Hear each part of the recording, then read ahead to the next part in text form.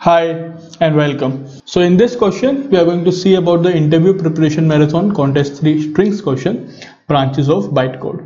Okay, so let's go to the question and let's read it out and understand what the question is trying to say. Okay, so it is given that bytecode has branches of n places at n places. Okay, and n is even. The company management want to produce 2 columns. The chart should contain exactly n by 2 lines, of strictly equal lengths. Okay, n by 2 lines of strictly equal lengths, and we have the names of n places. So bytecode has branches at n places and n is even. Okay, and we have the names of all those n places. Fine, we need to create the chart which contains exactly n by 2 lines, fine, of strictly equal lengths. So the string lengths should be strictly equal, each of which contains exactly 2 names and exactly 1 separator character between them. And the separator character is given by h. So if we just see an example to understand it, it is nothing but we have n equals to 4. Okay, the names of the places are D, C, C, J, V and E, and the separator character we have is 5. Okay, so we need to print exactly n by 2 lines. So n by 2 is nothing but 4 by 2. 4 by 2 is nothing but 2. So we need to print exactly 2 lines. Each line will contain 2 city names. Okay, each line will contain the exactly 2 names and exactly 1 separator character between them, and the name should be like that they have equal lengths. For example, we can print D5CC, okay, 2 city names with a separator character between them like this, or we can print D5JB or D5E. Okay, but if you print D5E, the another one should also be of 3 length only. Okay, this is just a one case. Then we have CC5D, CC5JB, CC5E. There are so many possibilities. JB5D, JB5CC, JB5E, and for E also we have E5D, E5CC, E5JB, and done. Okay, so these are all the possibilities of where we have one city name. Okay, exactly one city name, another city name, and a separator character between them in every one. City name, and a separator character between them. Okay, now we need to print 2 lines. Fine, and those 2 lines should be exactly have equal lengths, equal string lengths. For example, we can print CC5D and JB5D. Now both have the length of 4. Okay, both have the length of 4, and we can print that. Fine, but let's read the question further. So it is saying that we have to find the lexicographically minimal chart. Okay, so we have a condition that we need to find the lexicographically minimum chart. Okay, and another thing is the bytecode management wants to show that its all branches are equally important. That's why the order of their appearance in the chart should be following. Okay, if we concatenate all the n by 2 chart line from top to bottom to make a single line, then the lexicographically minimum line is obtained. Fine, so whatever we are printing, for example, if you print CC5D and JV5E, this is my chart. Okay, and if we concatenate it from top to bottom like this, CC5D, JV5E, so this should be lexicographically smallest. Okay, for example, if we print DD5CC and CC5JV, and if we concatenate it, it will be DD5CC, CC5JV. But D and C, which is lexicographically smaller, 5 is lexicographically smaller, C is lexicographically smaller, so therefore this should be printed, not this. Okay, so it simply means that we need to find the lexicographically smallest values, okay, each and every time. The next thing is, there is one more thing written. One more important line is the name of every place should be used exactly once in the chart. The name of every place should be used exactly once. So for example, if we are using this condition, so DD5C, so now CC cannot be used again in the chart. Okay, this is valid. We have CC5D and JV5E. So this is one name, this is another name, and this is not used again in the chart anywhere. So this is valid, but this is not valid. Now we have some clarity. Now here in these all possibilities, what we can choose? If we choose D5CC, now we cannot choose anyone that contains D or CC. Okay, so only possibility that are left with us are this of the same length, okay, or this of the same length. These two are the only possibilities that is remaining for the second one. So we can write JV5E, or we can write E5JV, whichever will give me the lexicographically smallest value. Okay, if we select CC5D, here also we have choice JV5E or E5JV. So which will give me lexicographically smallest value when we concatenate it?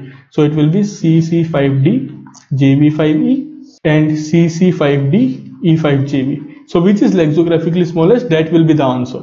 Okay, so the lexicographically smallest between E and J is nothing but E. So therefore the answer for this particular test case is CC5D E5JV. Okay, these two will be printed here. In the answer, these two will be printed and by 2 lines for the first test case. Fine. So I hope you have understood the question by now. Okay, this is a big question. So the question simply says that we need to concatenate the values using a separator. Okay, and we need to always find the lexicographically smallest strings. Fine. If we just whatever city names we are printing after concatenation, okay, if we add that also, that should be lexicographically smallest. Okay, so as simple as that, for each and every value that you are writing here, it should be lexicographically smallest. Okay, now let's see some more test case so that it is clear with the smaller test cases.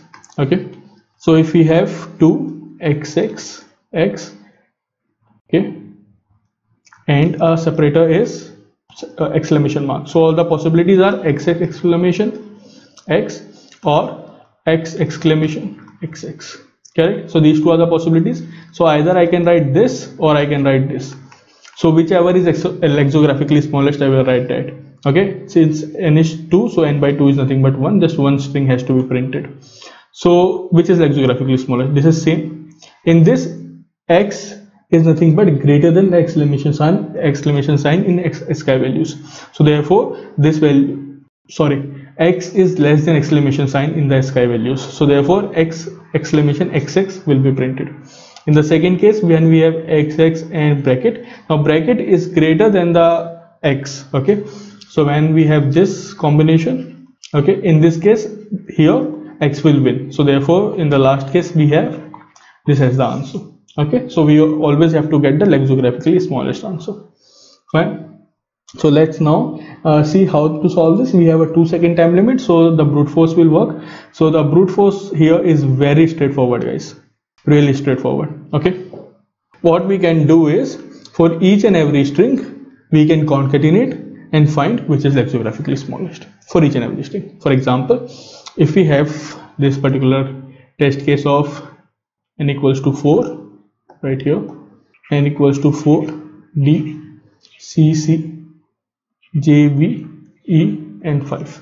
Okay, so what we can do is, first of all, since we need lexicographically smallest, what we can do, we can simply sort the string. Okay, so we get CC D E JV, and 5 is nothing but our separator. Now what we need n by 2 lines, correct?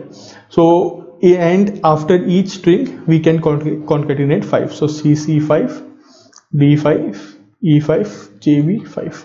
Now we can find all the possible combinations. Okay, so what will be all the possible combinations that we have already written above? Okay, CC5 E5 then CC5 JV5. We can write all the possible combinations. While printing, we will not print the last 5. While printing, we will not print it, but we can have it. Okay, by printing we will just print till here using the indexes. That is fine, but we can have it. Okay, now like this we can have for all the possibilities. Okay, so we can have D5 CC5 and everything else. So from this, now what we can do, we can simply get the required result. How? What will be the minimum equal length. So equal length will be nothing but the total length that we are having. So 1 2 3 4 5 6 7 8 9 10. So total length is 10. Okay, and we need to print n by 2 lines from it. So the length becomes n is nothing but 4. So 4 by 2 becomes 2. So length becomes 5. So if from the 10 length string, if from total a 10 length string, okay, we need to print 2 lines of equal sizes, then how many, what is the size of that? It is nothing but 5. 10 by 2 is 5. So therefore I have done what is the total length of our total characters in our total in the string, okay, divided by n by 2 will give me what will be the length, equal length, because we need equal length. Okay, so that means 5 length strings can be created and they both will be equal. Okay, so all we have to do now is just concatenate after every string our h character that we can do, okay, and calculate the total length. So this can be done in order of n. Simple. Calculating total length is nothing but order of 1. Then for each and every length, so for each I, we will run a loop j. Okay, we will concatenate. We will see is this concatenation, that is nothing but cc5d5 is equal to the length that we calculated, that is nothing but 5. If it is equal, okay, then we are going to print it, because we have already sorted, so it will be in lexicographical order. So we will print it, and then we will make these strings empty. Why we will make these strings empty? Because we should not use it again. It can be used exactly once. Fine. And then in the last e5 jv5 will be printed. Obviously we will not print this last character. Okay, so this is how the question can be solved very easily. This is just a brute force and nothing else. We are sorting, that is unlog n. Okay, on for calculating this cc5 d5 e5 jv5 and the total, and order of n square at the end for this part, that is nothing but for checking each and every string. Fine. And if the string is of total length, we will print it and we will make it null and move to the next string. Fine. So the 2 loops are required at the end for that. So let's write the implementation for this. So here I have already just done the basic things, that taken the t input, n input, okay, creating a string array. Now using that and taking h as the input. Okay, here, so a string array is created. Fine. Then we have we are taking the string array as the input, and then h is taken as the input. Okay, this can be done. Now we have a total variable, so in total equals to 0. Now a loop that is running for n number of times. Int I equals to 0, I less than n, I plus plus, as simple as that. What we can do is array of I equals to h. So that means we are concatenating the h character at the end, and we are calculating our total array of I dot length.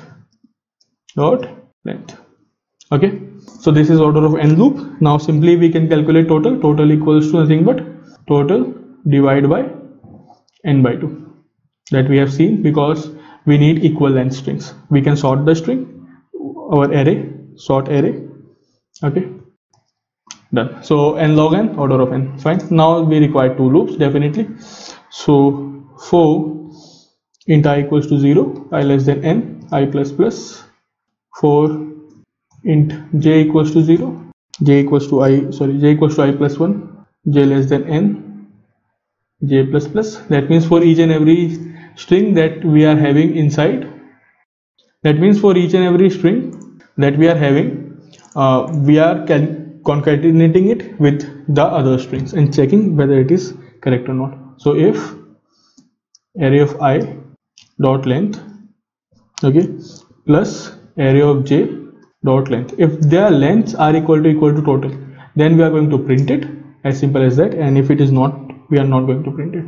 So cout array of I, okay, array of j, but array of j should not be printed totally. We just need to print the name, not the last character. So therefore we are using the substring function from 0 to array of j dot length minus 1. So last character will be skipped. Okay, so we do not need to print the last character, therefore I am skipping that. Fine. And array of I equals to array of j should become null, that means empty, should become empty. Fine. And finally just done, the code is over. We are actually printing it here only. So this is the whole code. So this is the basic approach for this particular question. 2-second time limit was given, so this was not a difficult question to solve. Okay, you just need to understand the question, and after that just apply. Because of 2-second time limit, this will be definitely accepted. Okay, so for each and every string, that is nothing but just we have 10 to the power of 4 strings at the max. So for each and every string, we are checking with the other strings whether the concatenation will give me the length equal to total. If thus, we are printing it, and we are already sorting it, so therefore we will get lexicographically sorted order always. Okay, so that is the particular question. Thank you.